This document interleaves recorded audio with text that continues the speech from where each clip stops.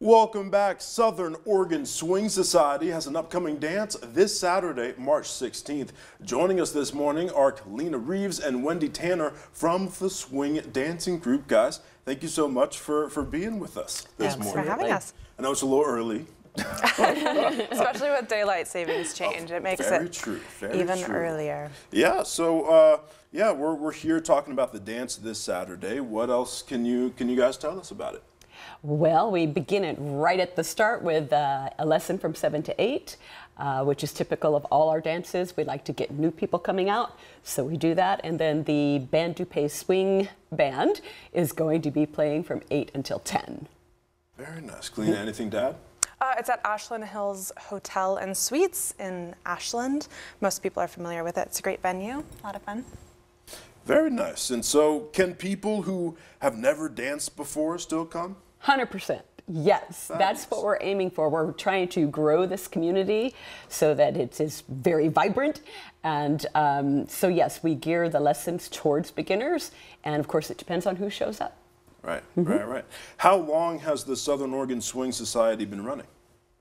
For a little over a year, I guess, in an organized way. Yeah. A little unorganized before that, but about a year. Very nice. Real quick, what are your roles in this event this Saturday? Well, I guess I'm the instructor, and this is my instructor-in-chief. And we teach the lesson together usually. I'm the president and founder of the Dance Society, and Calena is our go-to gal. She keeps me straight. She's technically our secretary. We're a 501c3 now, so yeah. Fabulous. Anything to add? No, just that we got our 501c3 nonprofit status, I don't know, 3 weeks ago, 4 weeks ago. So we found out about that long ago.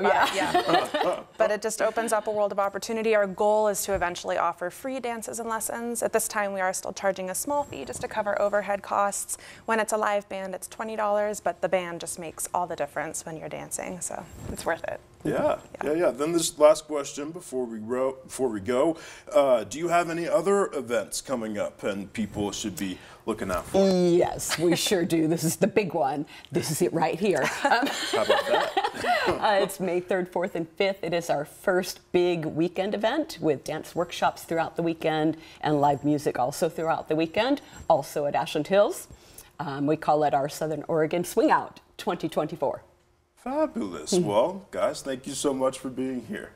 Thanks for having us. Thank you. Once again, the St. Patty's Swing Dance is this Saturday from 8 to 10 p.m. with a swing dance lesson from 7 to 8. The event will be at the Ashland Hills Hotel and will cost $20 at the door. For more details, visit the Southern Oregon Swing Society's Facebook page. Guys, again, thank you so much for being here. Thank you. We'll be right back.